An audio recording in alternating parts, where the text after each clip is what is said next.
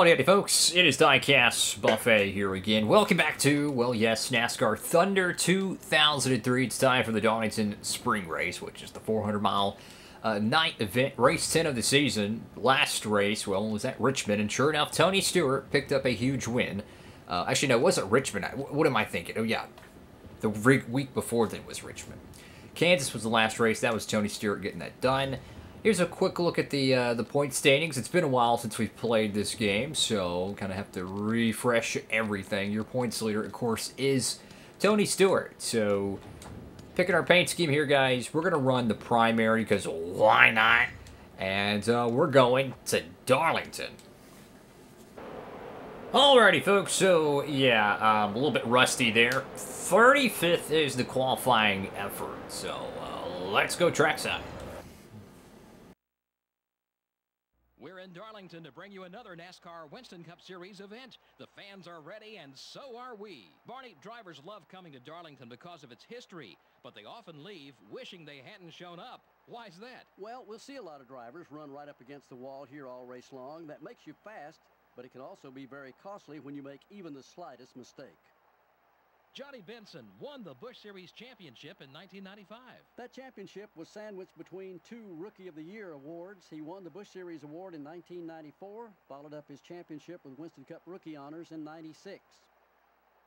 Mark Martin had an amazing streak of 12 consecutive years in the top 10 in points, snapped in 2001. Mark Martin has been a model of consistency since he hooked up with Roush Racing. He qualifies well, he finishes well, and everyone out there on the racetrack respects his skill behind the wheel.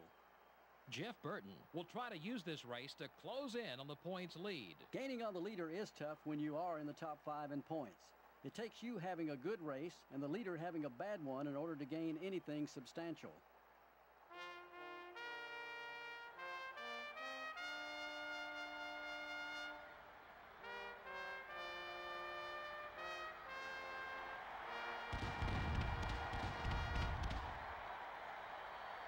Gentlemen, start your engines. Alrighty, folks, here we go. Rocket Man Ryan Newman on the pole. Pretty cool Craftsman car on the outside. But, yep, it is time for the Darlington 400. Now, I'm a little bit rusty right now. We made a lot of changes to the car post-qualifying. And, I mean, not even close to how the car was in Q-Trim, so we're going to be full aggression here, trying to get through the field as fast as we possibly can. 29 circuits, not an easy task. And right off the rip, great start to the event. It's going to be fun here, guys. So if you're just tuning in for the first time, this playthrough is just a normal season playthrough with a slightly custom schedule. In terms of difficulty, we're racing on legendary, or the hardest difficulty. However, I do have assists on, because I am not that good enough of driving on this game to do so. We already got some damage. Let's check the nose. It doesn't look too bad. Aerodynamics will be affected heavily based on the damage you have on your car. But the good thing about this game, and it was the only game until I think Heat 4 or Heat 5, you can actually adjust how the AI races you. I have the AI pretty much maxed out in terms of how many mistakes they'll make. Pit strategy. Whoa! Sorry, Terry Labonte. So we can see some cautions. Organic cautions as we just hit the 5 car again. I am so sorry, bud. Come on, car. We just don't have that speed right now. 35th. It's just incredible starting in 35th, and it's just, the car feels so bad. When 2 races ago, we were in victory lane at Richmond. But yeah, we're going to be taking every gamble, every opportunity we possibly can to get as much track position back, because it's going to be a long Darlington race. 29 circuits is a long way. You got to survive in advance. We'll get a top 5 update, and we'll see who is out front. Currently, it's still Rocket Man. He's out front with Labonte mired back in second. I mean, I'm pushing the car. The only thing I'm hoping that kind of goes our way is the tire wear. Perhaps we'll get better tire mileage than the AI, and you know, the closing laps of this first run perhaps will be a little bit faster, and we can start making some way. Because if not, it's going to be a long race, fellas. Oh my goodness, and I'm pushing the car. I'm pushing it, and it's just, I mean, you can just see how deep we're diving into 3. And we get a little bit here, but coming off turn 4, we give it up. We just don't have that straight line speed that we need. I would say entering turn 3 is our strong suit right now. We've got to get better off 4. Come on, come on, come on, come on, come on. It just bogs down on corner exit just a little bit. And that's all it takes. You know, a fraction of a second can completely destroy your momentum. Whoa! Everyone kind of backed up there. A little bit of cosmetic detailing to the 28 car. Lap 7 out of 29 here. I mean, we are racing like we're going for the win against Kyle Petty. That's how tough Darlington is. I mean, it is not a cakewalk. And that's why I love this game so much, is it produces such an organic challenge. You know, you look at so many of these NASCAR games nowadays, it's like you go to one track, you win it by 4 laps, and then you go to another track and you can't even get a top 30. In this game, it feels so well balanced. And you wonder why 20 years later, people still play this game. You look at Thunder 2004, 19 years later, and it's still regarded as the greatest NASCAR game ever. It's because they knew what they were doing, guys. We got a little bit of a run on the 45 car here. 28's going to throw a block, entering 3. Come on, come on, come on. There we go, there we go, there we go. Momentum. Oh, boy. Car gets tied off 4, but we completed the pass. And oh, by the way, there's still 20 laps to go. Come on, come on. We just don't have the speed. We're going to need a timely caution, an opportunity to get off sequence with the leaders. We need something. Just get a large amount of the track position back. And, you know, if we were racing in the top 5, we probably would have a decent chance. Had to get off his back bumper there. We're going to lose some time. If I would have stayed on his bumper, he would have kept slowing down. It's just the way the AIs are programmed. If you run into them and you maintain contact, they just keep slowing down, and eventually you'll get ran over from behind, and that's how you have a DNF. 33rd position, guys. I mean, I'm mashing the buttons on the controller, trying to get as much, you know, just forward bite. Trying to get off the corners, trying to get into the corners as deep as possible. Come on, come on, come on. Keep that momentum. I feel like the AI is getting a little slower now. I feel like their tires are starting to add up. So this might be the only opportunity we get to make a substantial gain. Come on, come on. There we go, there we go. Got to get around wall trip. Car bottomed out, or not bottomed out, but got really loose again 2 times in a row. We should have had that pass there.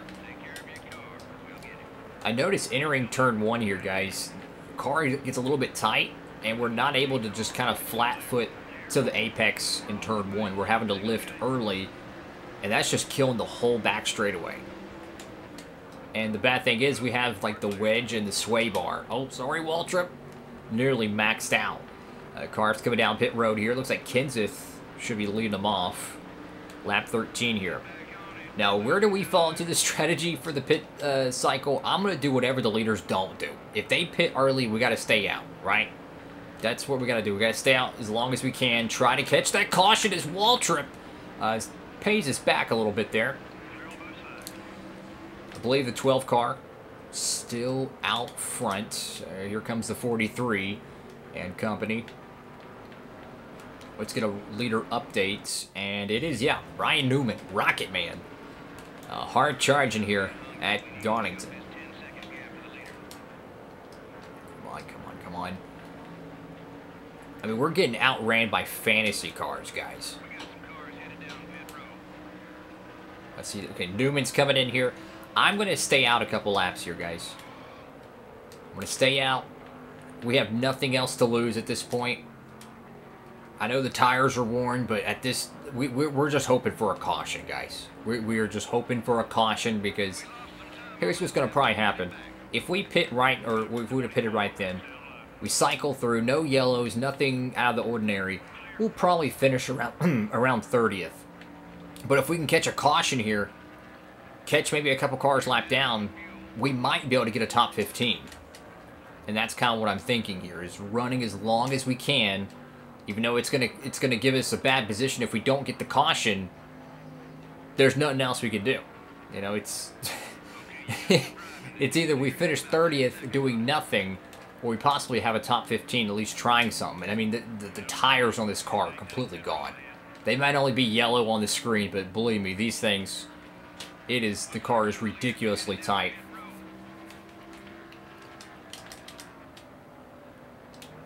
Come on, come on.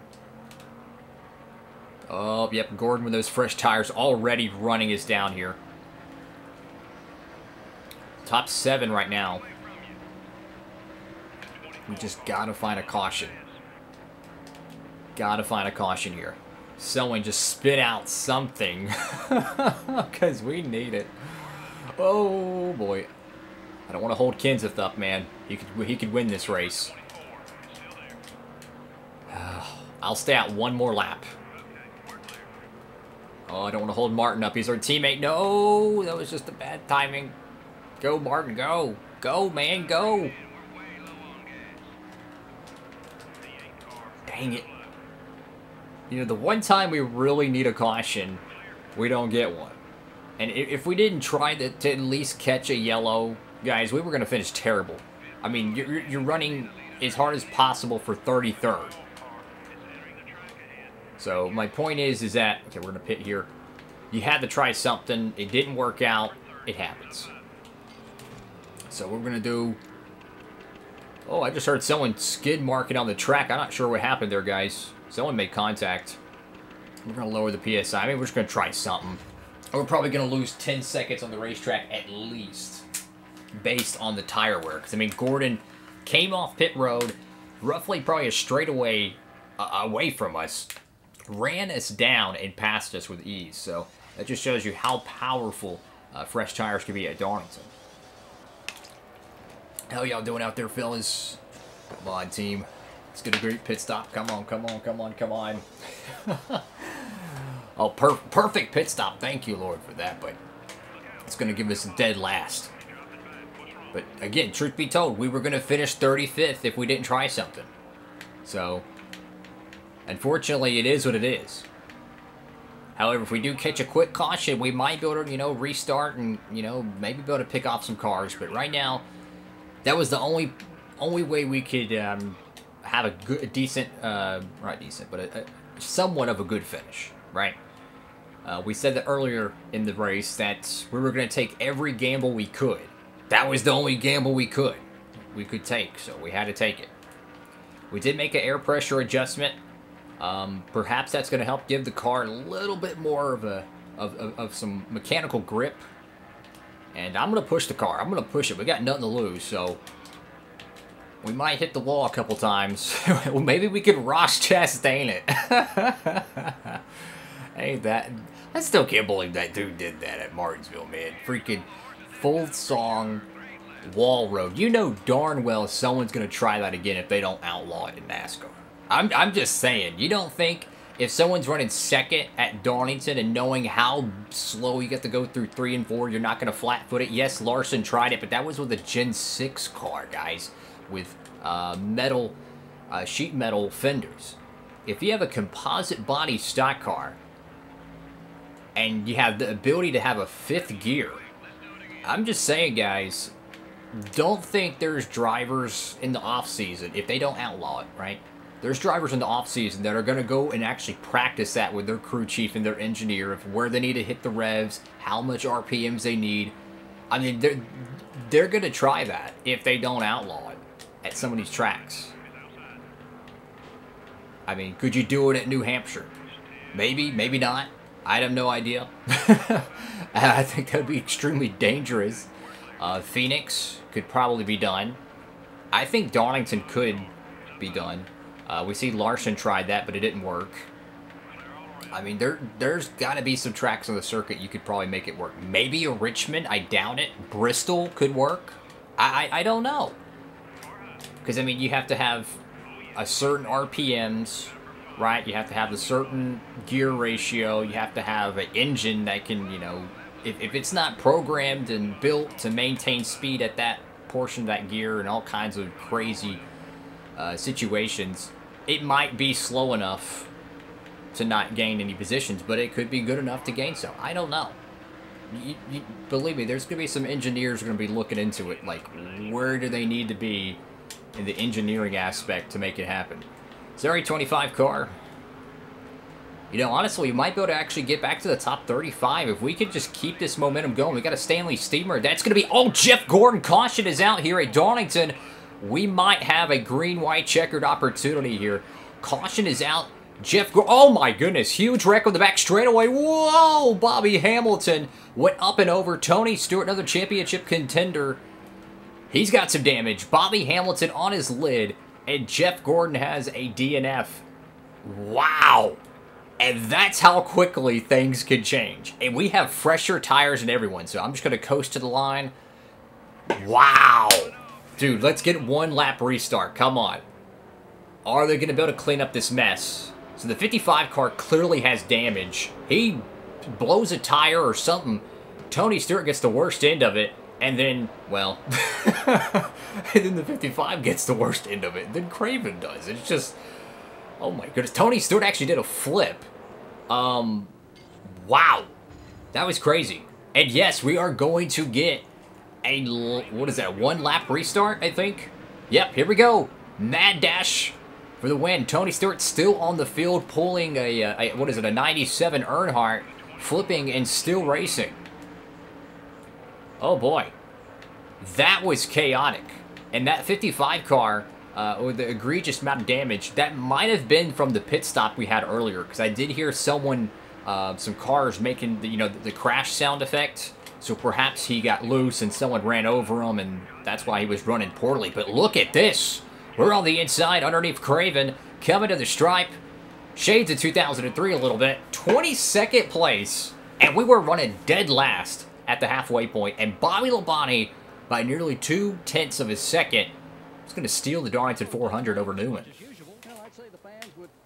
What a crazy finish right there, fellas. That was crazy. So, wow. Bobby Labonte gets it done when Newman was clearly the dominant car. That is really interesting, fellas. That is really interesting. So, yeah, Newman gets it done. Bobby Labonte. How about that? Look at that, 29 laps, 23 led. And Bill Elliott with the upset third place. Great run for the Evernham camp. Jeff Green with a top 10. That caution was crazy. Because if it would have happened one lap later, perhaps Newman could have won this race. But this is going to change the points. Because Tony Stewart's going to be netted a 26th place finish. Not good for his championship hopes. And you go through the field and it's going to get even worse. The 24 car. Who had a top 10 run going all night. He was extremely fast. Had a chance to win it. He's going to be dead last, the bottom of the barrel with the DNF late in the going. So that changes everything. And let's see where Sterling Marlin finished again. He had a great points night, so 6th place, great run for him. So that's all for this episode, guys. Thank you all so much for watching the video. If you can, please give it a huge thumbs up, like, comment, and subscribe. Not sure where the next episode will be. I'm trying, guys. I'm trying to get more consistent with these videos. You get busy, things happen, right? Sure, a lot of y'all understand. Hopefully, y'all do. But anyways, hope to see you in the next episode of NASCAR Thunder 2003. Of course, you know, for all your NASCAR diecast shopping needs, hats, t-shirts, you name it. You can use that promo code down below, guys. You can save on shipping at Circle B Diecast. For any orders, $30 or more. Use code DIECASTbuffet, guys. That's all for now. Have a great one. Diecastbuffet signing off.